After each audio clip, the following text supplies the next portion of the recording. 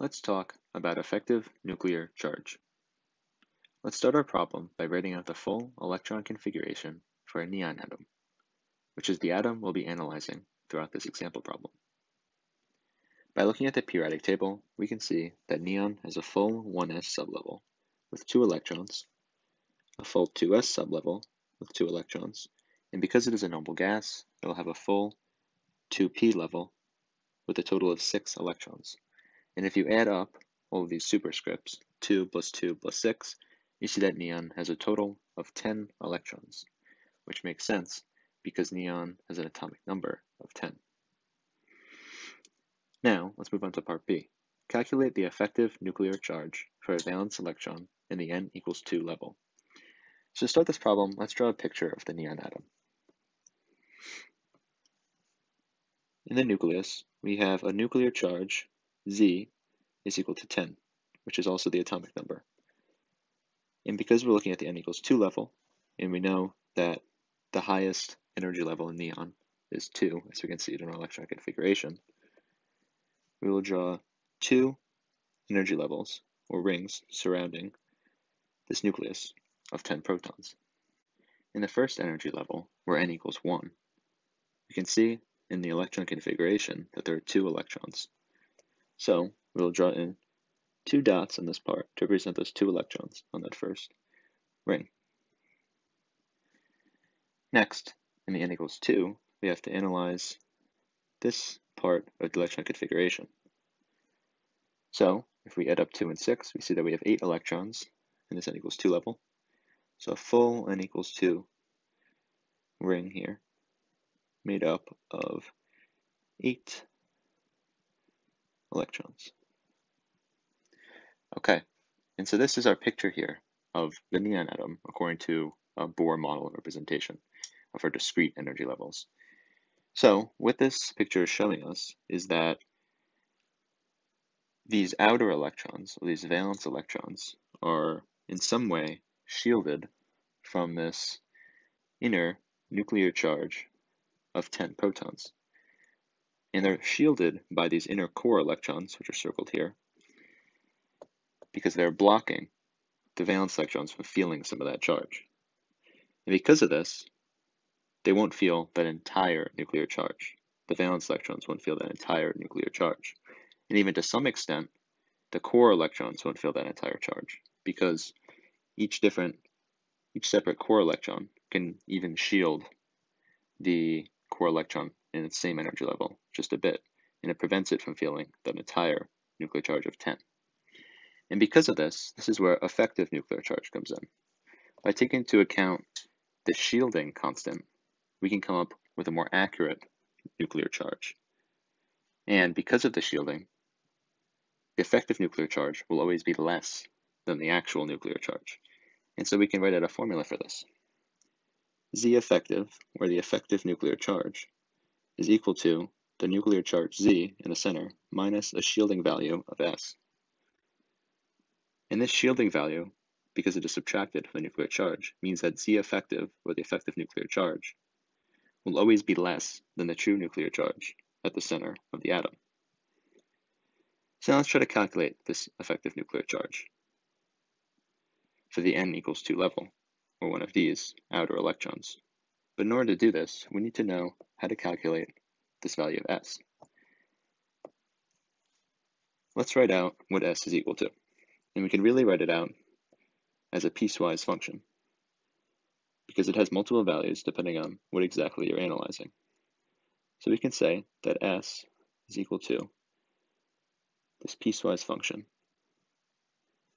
Let's say that we are analyzing this outermost electron. For other electrons in the same energy level as that outermost electron, same energy level n, they contribute a shielding value of 0.35 per electron.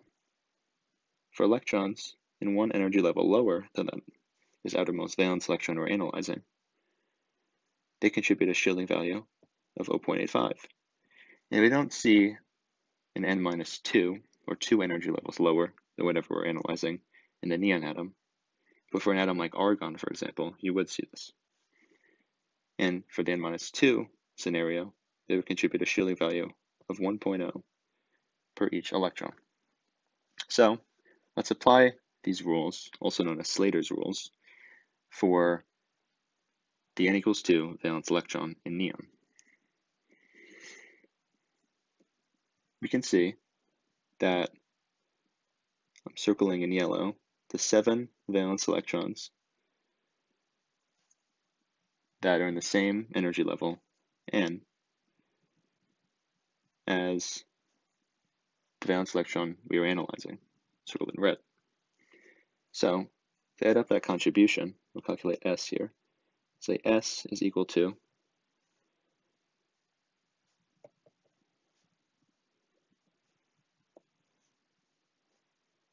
7 times 0.35, which is the contribution for each electron in the same energy level as the electron we're analyzing.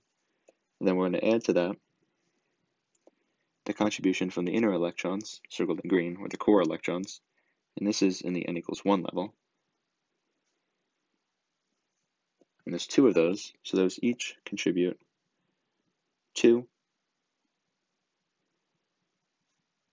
Each contribute 0.85 to the shielding value, which means that in the end, S is going to be equal to, if we calculate this, into 2.085 plus 7 times 0.35, that will equal a shielding value of 4.15.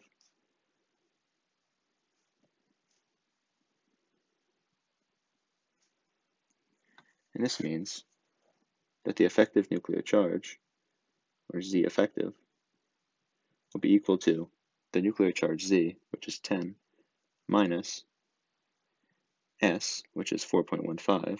We just calculated this down here. And 10 minus 4.85 is equal to 5.85, which is our final effective nuclear charge for a valence electron in the n equals 2 level of our neon atom. Okay, now let's look at the next part, part D. Or actually, this should probably say part C, as it is our third part. Calculate the effective nuclear charge for a core electron in the n equals 1 level.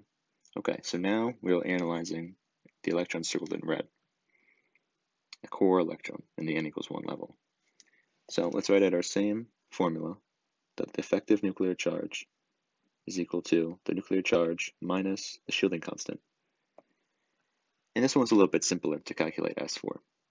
The outer electrons of the valence electrons are higher in energy than the core electron, which means they don't contribute a shielding value to this core electron, as they don't shield the nuclear charge from this core electron.